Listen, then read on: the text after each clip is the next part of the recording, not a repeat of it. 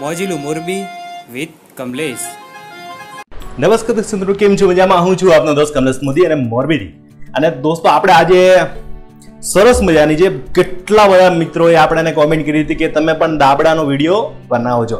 આપણે જે ખંભાતની અંદર દાબડા જે ખાધા, જે વર્લ્ડ ફેમસ કહેવામાં આવે છે, એવા જે દાબડા આપણે એનો ટેસ્ટ તમને આજે ઘરે બેઠા કેવી રીતે બનાવવાના છે, એકદમ સિમ્પલ રીત છે, બહુ જ મજા આવશે તમને। ચાલો આજે તમને વસ્તુમાં શું શું લેવાની છે એની અંદર લસણ, આ તમે જોઈ શકો છો કે આપણે લસણ ખાંડી લીધું છે, લસણ લીધું છે, એમાં જે સોજી લીધી છે, આ જે લીલું આપણે જે લીલું લસણ લીધું છે એને પણ ખાંડી લીધી છે। આની અંદર લીલું લસણનો ખાસ જરૂર પડતી હોય છે। અને આની અંદર તલ લીધા છે, કારા મરી લીધા છે અને લવિંગ અને જે આપણા આખા દાણા આવી એને આપણે ખાંડી લીધા હતા। અને આપણે કટકો આદુ લીધો હતો। અને આ છે બેસનનો લોટ કે જે આપણે આ બેસનનો લોટ આની અંદર જરૂર પડશે। તો હવે બહુ જ સિમ્પલ રીત છે ને જે આ ભજીયા માટેનો સ્પેશિયલ લોટ જે કઈ કંપનીનો છે, એપલ વાળાનો છે, બેસન વાળાનો, એનું કામ અત્યારે અમને સારું લાગે છે। અને આ બટાકા જે આવી રીતના છીણી લીધા છે આપણે, સરસ મજાના તમે જોઈ શકો છો કે આટલા થોડાક જાડા રાખવાના આપણા। અને ઘણા લોકો બધા બાફીને કરતા હોય, પણ બાફ્યા કરતા જેમ કાચામાં જ ડાયરેક્ટ ટેસ્ટ તમને વધારે સારો આવશે। હવે એની પહેલા શરૂઆત કરી દઈશ જે આ મસાલો, જે આપણે આની અંદર લસણ, જે આ જે લસણ નાખ્યું છે એની અંદર નમક નાખ્યું છે આપણે। દોસ્તો આપણે જે લસણ નાખી દીધું છે એની અંદર આ જે સોજી નાખી દીધું છે આપણે અડધી જે વાડકી આવે, જે અડધી વાડકી આપણે સોજી નાખી દઉં છું। પછી આ જે બેસન ચણાનો લોટ, આદુની પેસ્ટ અને આજે આપણે લીલું લસણ અને આજે આપણે બધી જ વસ્તુ જે અંદર ખાંડી નાખી દઈએ છીએ, જે કારા મરી, તલ અને આખા દાણા। આપણે એમાં 2 ચમચી આપણે મરચું નાખી દઈશું, તમારા સ્વાદ અનુસાર તમે નાખી શકો છો। થોડી હળદર આપણે નાખી છે, ગરમ મસાલો નાખ્યો છે અને ધાણા જીરું આપણે 1 ચમચી નાખી દઈએ છીએ। અને આજે તીખું મરચું જે થોડુંક જ નાખું છું, અને થોડીક હિંગ અને સ્વાદ અનુસાર થોડુંક જ મીઠું, કારણ કે આપણે ઓલરેડી જે લસણની અંદર મીઠું નાખી દીધું તો એટલે એની બહુ જરૂર નહીં પડે। અને આવી રીતના આપણે પહેલા બધી જ મસાલો એક સરખો હલાવી લેવાનો અને થોડુંક એમાં પાણી એડ કરી દઈશું।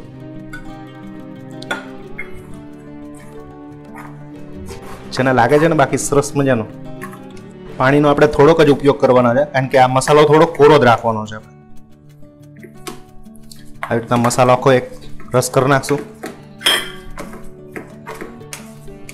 મસાલો તૈયાર થઈ ગયો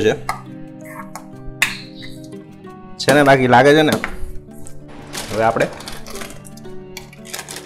ચણાનો લોટ લઈ લઈશું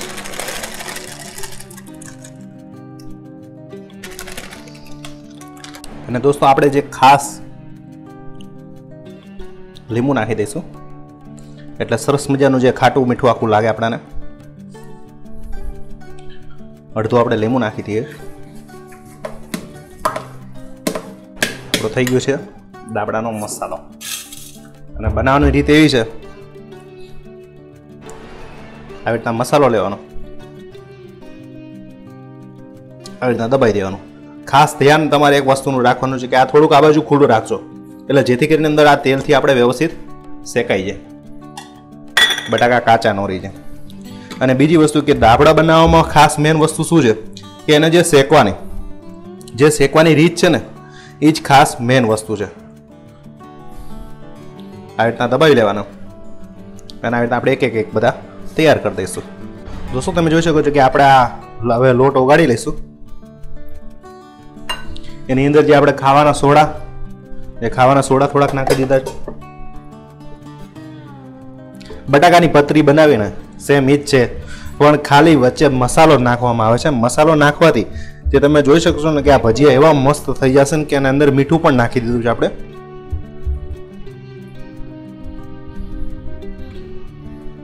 લોટ ઓગાળી લઈશું અને તેલ મૂકી દીધું છે અને આવી રીતના આપણે આજે તમે જોઈ શકો છો કે આ ભજીયા આપણા આવું ખેરું આપણે થોડુંક જાડું રાખવાનું। દોસ્તો તમે જોઈ શકો છો આપણો સરસ મજાનું તેલ થઈ ગયું છે. હવે આપણે એને આવી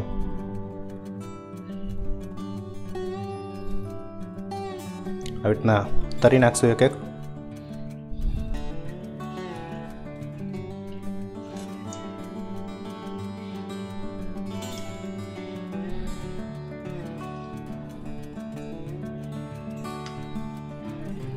કે જે આપણા દાબડા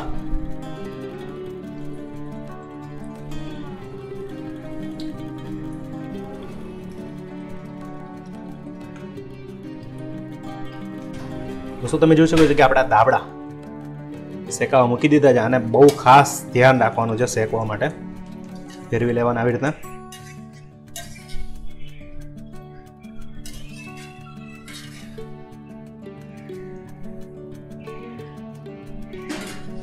અને જે આપણે બટાકાની પતરી કરતા હતા કારણ કે એને થોડોક ટાઈમ વધારે થશે કારણ કે આની અંદર ડબલ બટાકા આપણે નાખ્યા છે એટલે એની અંદર મસાલો પણ શેકાવવો જોઈએ અને બટાકા પણ કાચા ન રહેવા જોઈએ.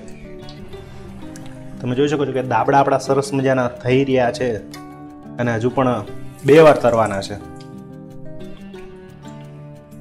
શેકાઈ જાય પછી પણ હજુ બીજી વાર તરવાના છે. ખાસ વાર બહુ લાગશે પણ ખાવાની બહુ મજા આવશે.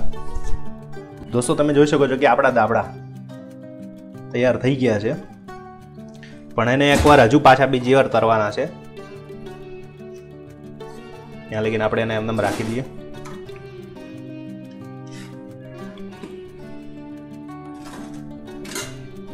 હવે બીજો રાઉન્ડ આપણો લઈ લઈએ એક.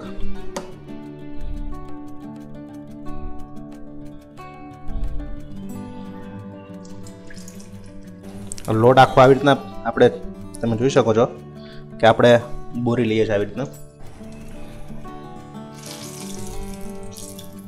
અને આનું ખીરું આપણે જાડું રાખવાનું છે થોડુંક.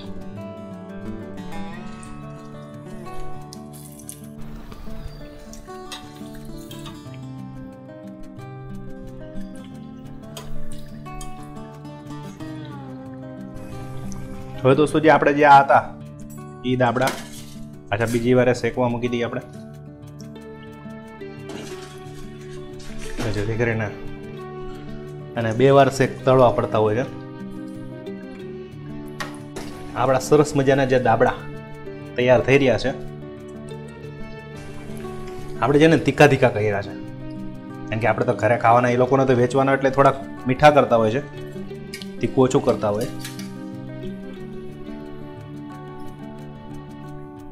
આ સરસ મજાના લાલ થઈ જાય પછી એને આપણે ઉતારી લેવાના.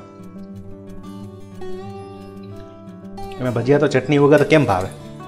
ન જ ભાવે ને. આપણે ચટણી પણ બનાવીશું એની, જે આપણી ઘરની ચટણી.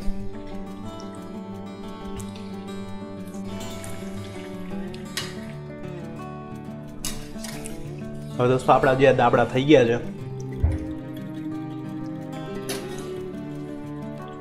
તો આને આપણે ઉતારીને ટેસ્ટિંગ કરશું. હવે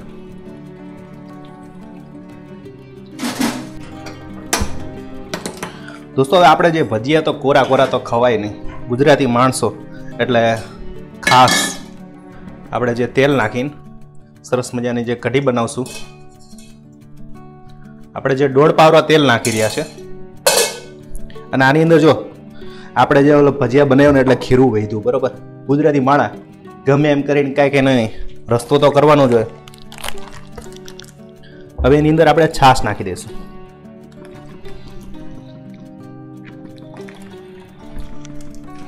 આપણે છાશ નાખીને હલાવી નાખશું અને આપણે હળદર,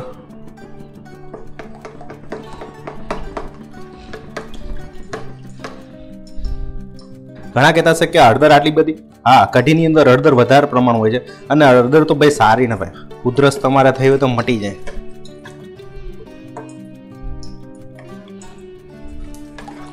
આવી રીતના ખીરું તૈયાર થઈ જશે. હવે આપણે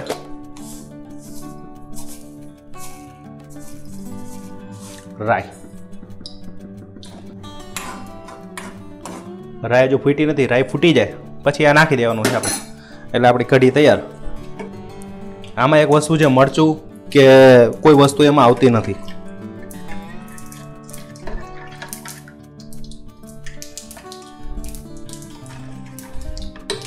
તમારે જો ધાણા જીરું નાખવું હોય તો થોડુંક નાખી દેજો ટેસ્ટ પૂરતું.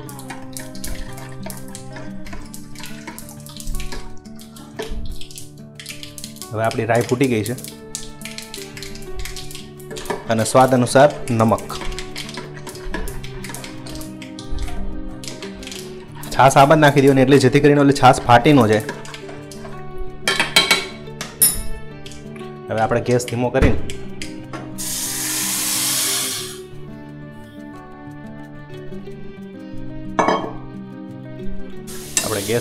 આવી રીતના હલાવી નાખશું. આપણી કઢી તૈયાર થઈ જાય.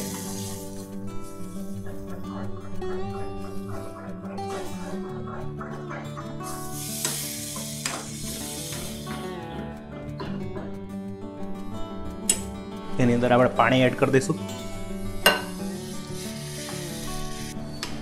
છે ને બજારમાં મળે એવી કઢી તમારા.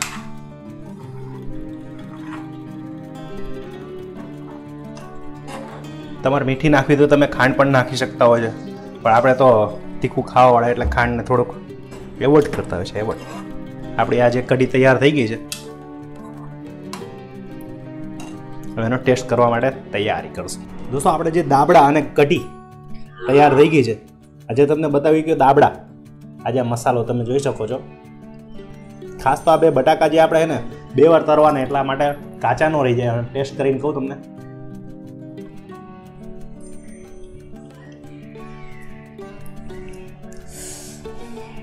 ભજીયાના જે સ્વાદ પ્રેમી હોય ને ભજીયાનો જેનો શોખ હોય ને એને તો જરૂર ખાવા જોઈએ. જો આ ભજીયા બનાવો અને જો તમે ભજીયાના ઓર દીવાના ના થઈ જાઓ તો કહેજો, કારણ કે એની અંદર જે લસણ, લીલું લસણ પણ નાખ્યું છે આપણે, અને જે સૂકું લસણ જે લસણ આવી અને બાકીના જે બધા મસાલા નાખીને ટેસ્ટફુલ બનાવ્યા છે અને એક નંબર મસ્ત બન્યા છે. કઢી વગર ભજીયા તો કેમ ખાવા? એટલે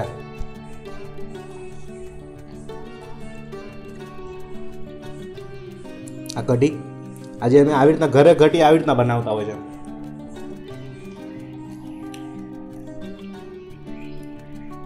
મસ્ત બની છે કઢી અને ભજીયાનો ટેસ્ટ બેમાં જોરદાર બન્યા છે દાબડા.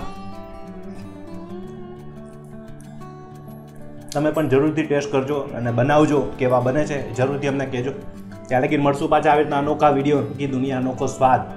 ત્યાં લગીને આપણી આ કમલેશ મોદી ચેનલને સબસ્ક્રાઈબ કરજો, વિડીયોને લાઈક કરજો, કોમેન્ટ કરજો અને દાબડા તો તમે જરૂરથી બનાવજો.